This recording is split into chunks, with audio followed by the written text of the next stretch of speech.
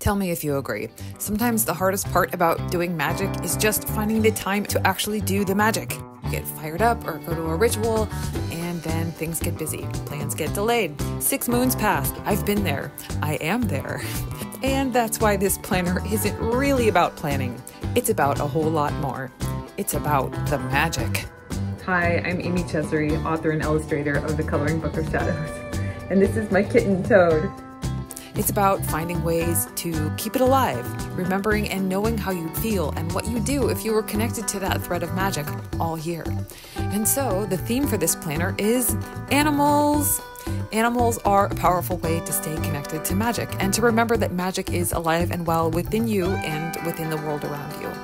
Animals teach us about ourselves and help us to feel more complete in ourselves, just as we are right now. This book is all about fun, simple, witchy ways to stay in the flow and energy of your own magic, as well as the magic of the seasons, the moon, and in the symbolism of animals.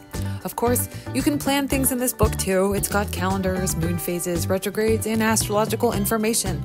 But as you could probably see by now, it's about a lot more than that. So whether you're a new or a more experienced witch, and even if you have no issue making time and space for regular magic in your life, there are so many ideas and activities here to see where your magic can take you if you just stay in that knowing of your inner power. And so, the official release date for the planner for A Magical 2025 is October 15th, 2024.